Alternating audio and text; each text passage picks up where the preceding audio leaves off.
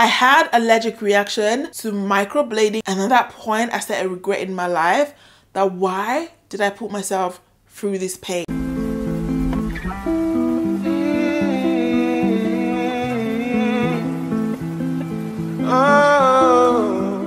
Hey babes, welcome back to my channel. Guys, first things first, it's really hot today. It's really hot, like it's 31 degrees. So if you see me sweating, please allow me, yeah? Anyways, my name is Timmy, and if you're new to my channel, hey girl and hey boy. And if you're an OG, welcome.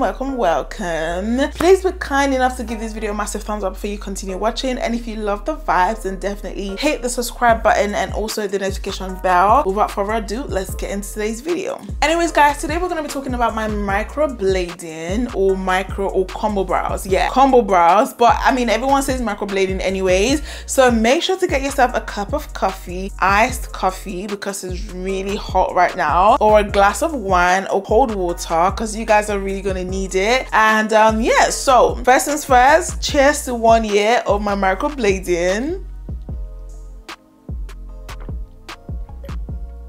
Oh, this was really needed. First things first, guys, I have nothing on my brows, like literally nothing on my brows. Do you guys see? Let me rub my brows again so you guys can see that I have nothing on my brows. I have zero thing on my brows. Yeah, I got my microblading done combo brows, guys. I got combination brows, so that's a combination of microblading and micro shading. I got it done on the 1st of September 2022. Today is 6th of September, so it's literally, you know, a year and a couple of days now. And yeah, so I actually wanted to do this video before, but I kind of chickened out because I'm like, what if people don't watch it? You know, do people still get their eyebrows microbladed in 2023? But I just, you know, want to give you guys an update and share my experience with you guys. But yeah, so like I said, I got my eyebrows done on the 1st of September last year. So this time I was planning on coming to the UK, and guys, it took me well over like what, a month before I decided. But before that time, I was watching videos, you know, I was checking a couple of people in Nigeria that does microblading, you know, just to be sure, because you don't want to go to the wrong place. But again, I'm coming to the UK, and I know that microblading in the UK is obviously going to be way more expensive. Am I going to have time? I did my pros and cons. I know obviously as well I could get my brows laminated and tinted as well, but then I calculated how much I would have to do that in a year, and then I calculated how much my microblading would cost me and how long it was gonna stay on, and I was like, you know what, I'm just gonna do the microblading. I eventually paid the lady, and I was like, you know what, I'm paying now, but I'm not ready to do it now. But my brother was going for his biometrics, and I was like, you know what, let's just go to Lagos together. So I went there. The first thing they did was they numbed my eyebrows with this cream. So after numbing the brows, she drew it, and the mistake I made was the fact that I did not properly check if that was the shape I wanted. Now, quite correct, it was the shape I wanted, but after the microblading and after my eyebrows started growing, because this brow is perfect, yeah, but this other one, she kind of like microbladed or micro shaded on top of where my hair starts from. So I should have really started from where my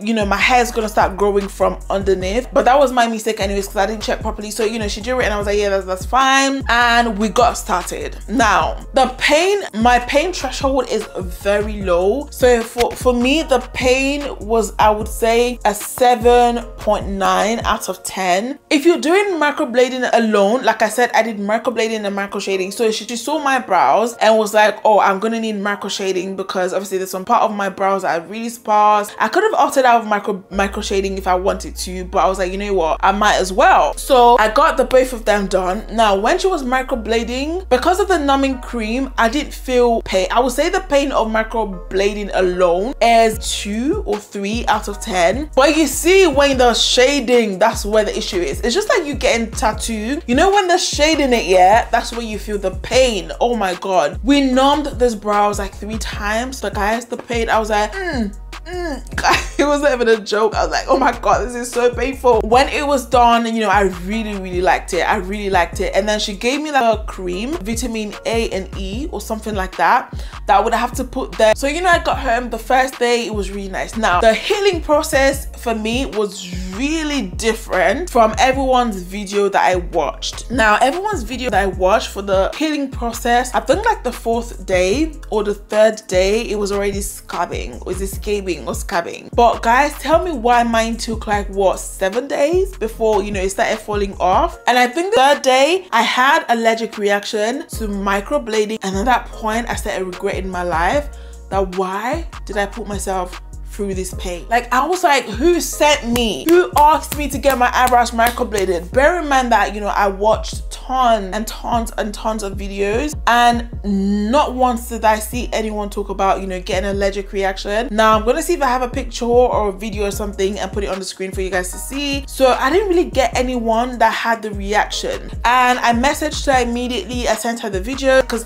my eye was really puffy, guys. It was so puffy and it was really embarrassing. And she was like, oh, I'm probably reacting to it. And it might not be every vendor that does microblading in Nigeria, but I feel like before you do that, they should tell you, oh, you know, you might react to it a certain way. But I didn't get that information, so I was really scared. But on the 5th or 6th day, the puffiness, you know, just went down. One thing you're gonna experience in microblading, you're gonna miss having water all over your face.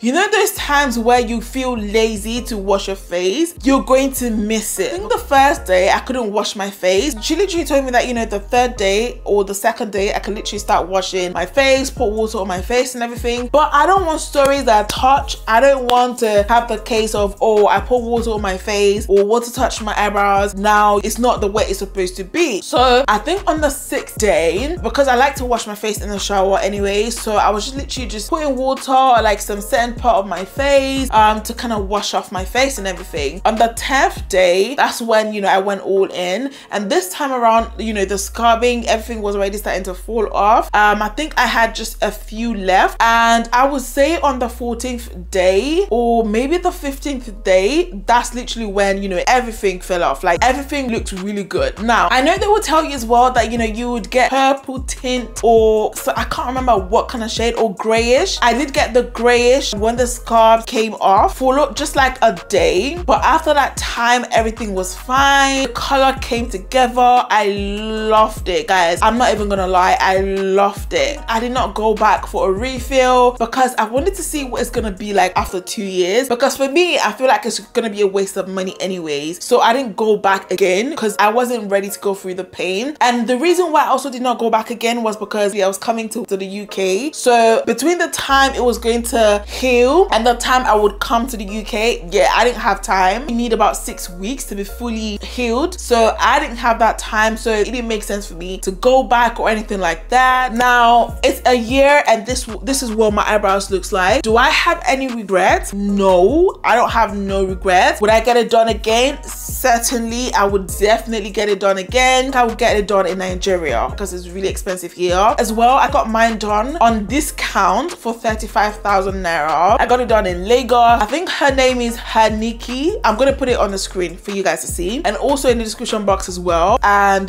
yeah, what else am I missing? Do I recommend this? Of course I recommend it if that's what you want to do. If you want to take off time, you know, you don't want to draw your eyebrows, like this is literally saving my life. I have not drawn my eyebrows in well over like 7-8 months now. I think the last time I drew my brows was maybe February. Apart from that, I've not drawn on my brows because I don't feel the need to.